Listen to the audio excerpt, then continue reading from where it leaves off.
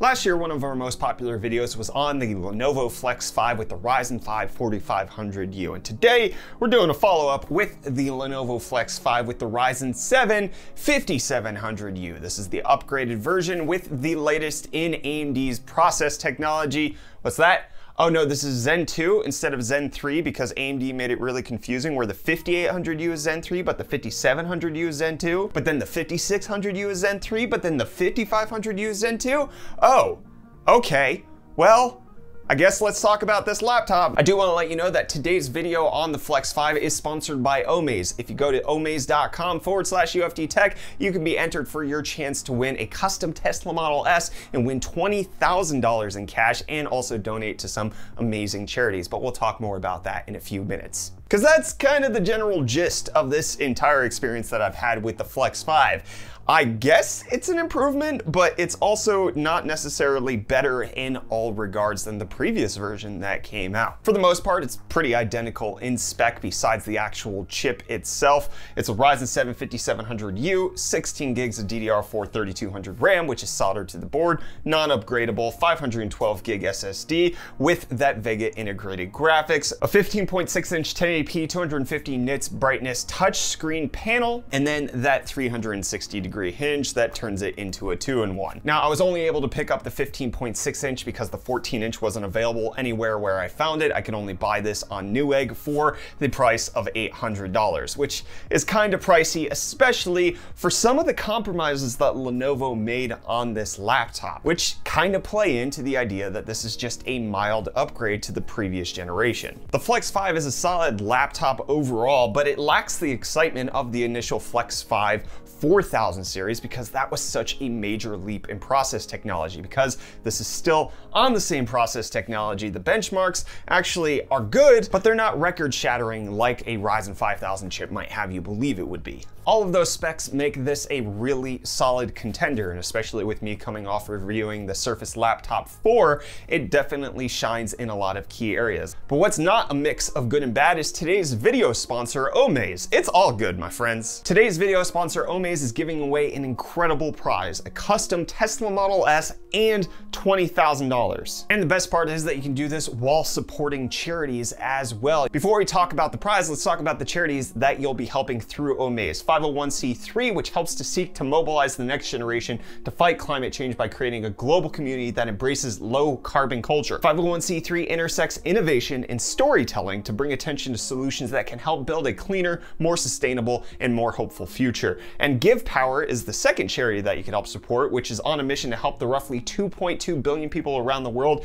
who do not have access to safely managed drinking water. The nonprofit uses its deep solar expertise to power and provide clean water, food security, and light to regions in need around the world. So you can donate $10 and be entered for your chance to win that custom Tesla Model S and that $20,000. The Tesla Model S is custom built by Unplugged Performance to be the most unique and high quality Tesla there is. It's got all the standard Tesla features that you're expecting, like the instant torque from the electric motor, 0 to 60 in 2.3 seconds, 348 mile range, but it also has the S Apex carbon fiber wide body kit, as well as the unplugged UP03 wheels with Omaze engraving, sports dynamic air suspension lowering kit, carbon fiber rear deck lid spoiler. This thing is packed to the gills. I love my Model 3. To see a Model S that's tricked out like this gets me even more excited. And again, you can check out our link in the video description, omaze.com/UFDtech, to enter for your chance to win those amazing prizes and donate to the charities as well. So let's start off with battery life, because this is something that's majorly improved from the previous Flex 5. With the 52.5 watt-hour battery, I was able to get nearly 9 hours of active use on this device, which is up 52% from the previous device, which has the same capacity battery, and at the time I was incredibly impressed by its 6 hours. Overall, this new Flex 5 definitely kills it in the battery department. Lenovo quotes up to 10 hours, and we got really close to that. Also, let's talk about the CPU that's in here, because I know that I kinda begrudgingly referenced the fact that it's only Zen 2, but it still performs better than the Ryzen 4000U series laptops that I've tested out. In things like Cinebench R15, I managed 20% better on multi-core score versus the 6-core 4500U. But on the Cinebench R23, we were 12% faster on single core and 53% faster on the multi-core, which is a great improvement considering this thing only has 33% more cores. So if it's getting a 50% improvement, that means it's actually going above and beyond its core spec thanks to that 12% faster single core score. And when you combine that CPU with the integrated Vega graphics that's in here, you actually have a pretty decent machine for 1080p low gaming. And things like Red Dead Redemption 2, I got 21.7 FPS, which I know doesn't sound like a lot. It's below the 30 threshold that a lot of people want it at. However, it was stable, and that's really all that you need. Especially if you're gonna take something like this to college, it's gonna perform pretty decently, even in AAA games. Metro Exodus, we got 33.8 FPS. In more esports titles like Fortnite and Valorant, we got 93.7 and 110.9 FPS respectively, which are again solid numbers. In more professional applications like Premiere Pro, I have a set benchmark that I like to run with a 1080p YouTube encoding that I do, and this was able to do it in 4 minutes and 8 seconds, which is 5% faster than the Surface Laptop's 4 Ryzen 5 could do it. So it's actually not a huge improvement considering the fact that this has 2 more cores as well as it has 2 more compute units in the GPU versus the Ryzen 5, but it's faster, just not tremendously so. But the thing stays relatively cool, got 72 degrees Celsius while doing all of the testing, and it doesn't actually ramp up that heavily to become annoying. Here's a quick sound test for you.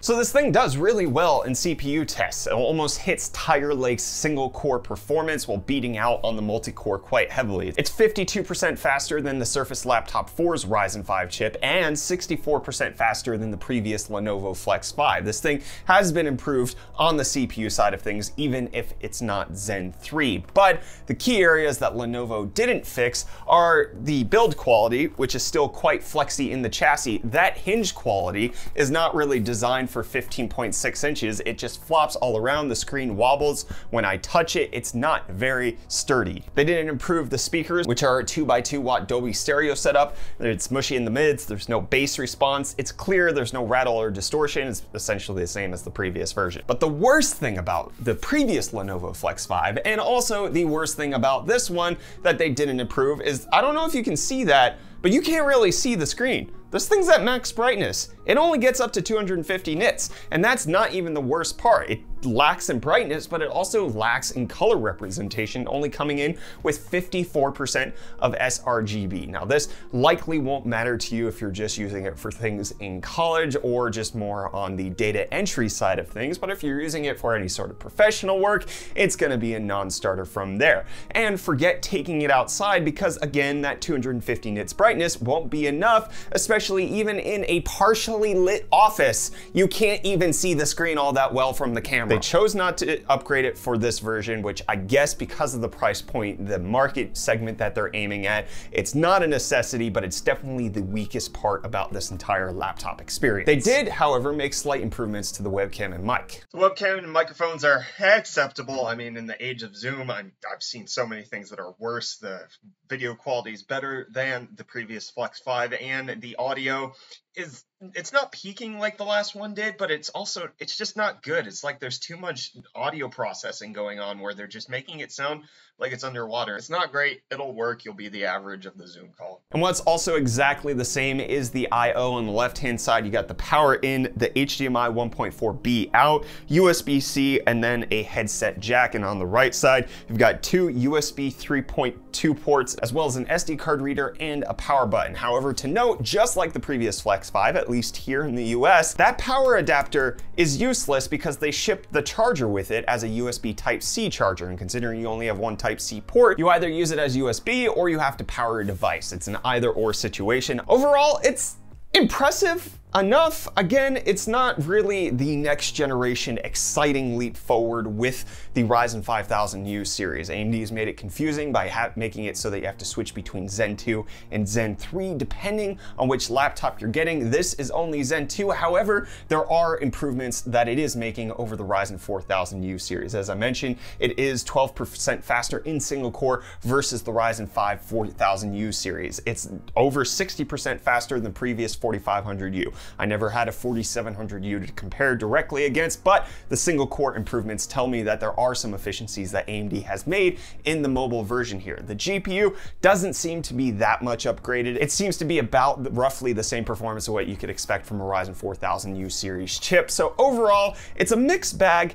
$800. It's kind of a hard pill to swallow, especially because they didn't include the stylus with this one, whereas they did with the previous Flex 5, which only cost $600 and came with an included stylus. This is $800 and doesn't include it. I could recommend that you pick up the Flex 5 if you are not concerned about color work in any regard whatsoever, and you actually don't need any sort of brightness if you're only staying indoors, and especially if you're using something like an external monitor hooked up to it, it can be a solid buy for you. But if you need any sort of color accuracy, you want to be able to use this outside, you probably should shop elsewhere. And if you're looking for the huge CPU and GPU improvement from AMD on this, you're going to have to give the 5700U a skip and maybe wait until 5800U laptops start popping up sometime soon. This is the first time I've seen a 5700U come onto the market, so I jumped on it, picked it up. We're reviewing it. Something that I also have incredibly mixed thoughts on is the Surface Laptop 4. You should check out our video